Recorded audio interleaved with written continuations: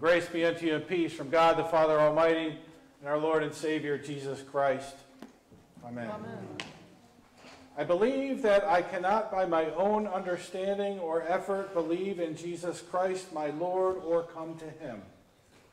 But the Holy Spirit has called me through the gospel, enlightened me with his gifts, and sanctified and kept me in true faith. In the same way he calls, gathers, and enlightens and sanctifies the whole Christian church on earth and keeps it united with Jesus Christ in one true faith. In this Christian church, day after day, he fully forgives me sins and the sins of all believers. And on the last day, he will raise me and all the dead and give me and all believers in Christ eternal life.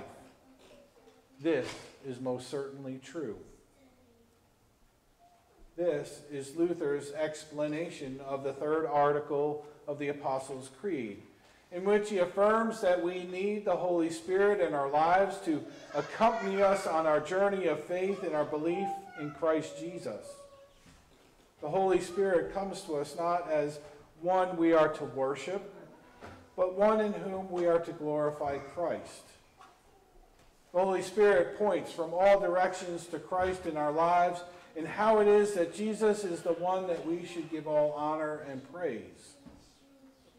The Spirit teaches us that sin at its heart is not a matter of actions or morality, but has to do with whether and how we will receive and believe in the Son as the one whom God has sent into the world.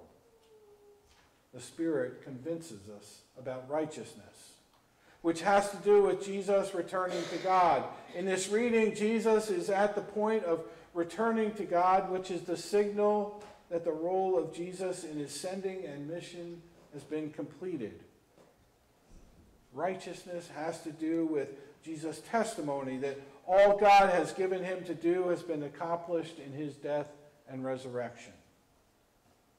The glory of the Son has been truly seen.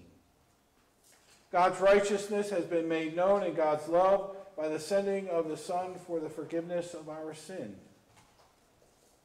Now the Spirit comes upon us to assure the faithful what God has done in Christ Jesus is true. The Spirit also convinces us about judgment, and that judgment is precisely that in the actions of the Trinity, the ruler, Satan or evil in this world has been condemned. If there's any judgment, judgment has to do with all who would not believe in God, who is about in the Son of Christ. To show God's love and to bring abundant life to those whom the Son has chosen, and for whom he has given his life as the good shepherd who lays down his life for his sheep. The Holy Spirit in our hearts is that constant reminder of the sacrifice and gift of Christ on the cross. The Holy Spirit is sent among us to give us the gift that help in welcoming God in our hearts, which we are told we cannot do by ourselves. Where is it in your life you've asked someone for help? I believe for many of us, especially men, we are not wired that way, and we'll do whatever it takes to figure things out without relying on anyone else.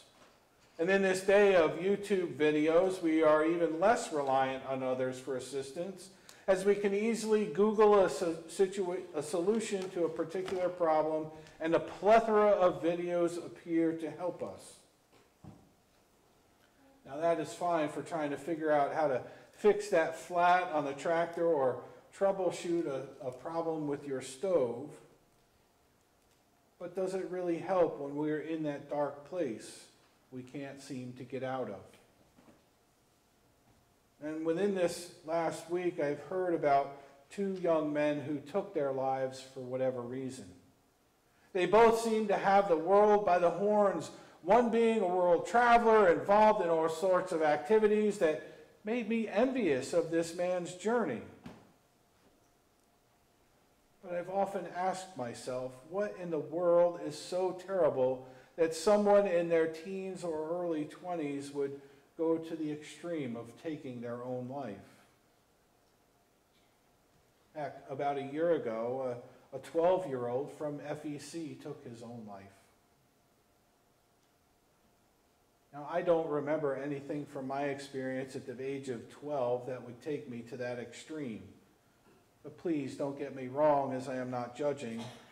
I'm just a little confused as to how some people get to that point in their life.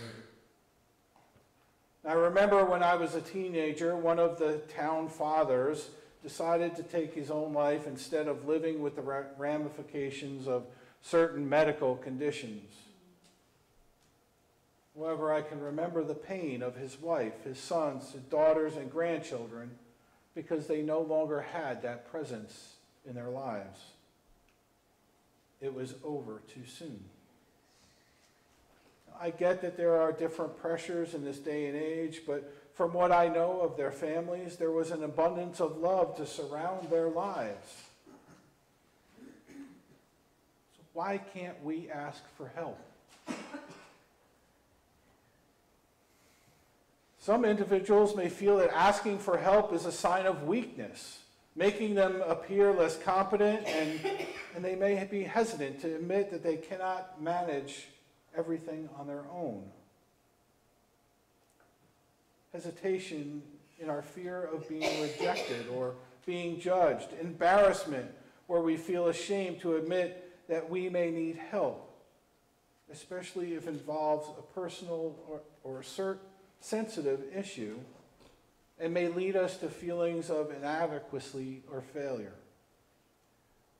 Shyness, where we may struggle to communicate our needs and may feel uncomfortable or awkward when expressing ourselves, which can be particularly challenging in situations where one may need to ask for help from someone they might not necessarily know well. Pride. Again, this goes back to the fact that when we ask for help, it can be perceived as weakness. Impatience, where we may prefer to take on the tasks ourselves, feeling it's faster and easier to do so. And we may not want to waste time explaining what we need or waiting for someone else to complete a task. And these all lead to an angst of what makes it challenging to seek assistance.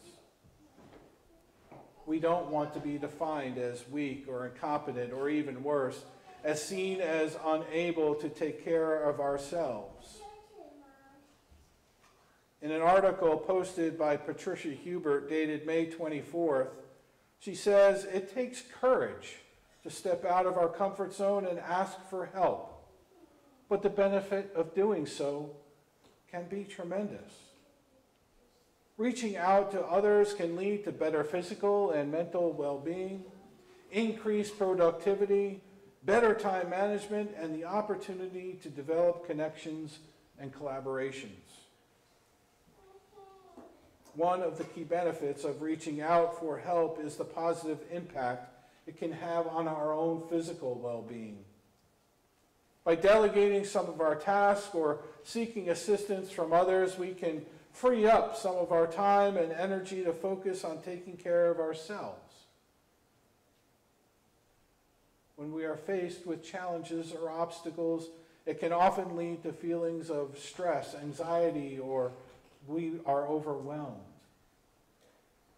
By seeking support from others, we gain a fresh perspective on the situation and feel less burdened by the weight of our responsibilities, providing a sense of comfort and security, which can reduce those stress levels and improve our overall mood.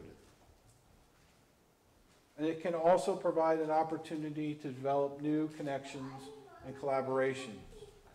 When we reach out for help, we open ourselves up to the possibility of building new relationships and partnerships with people who share our values and our interests.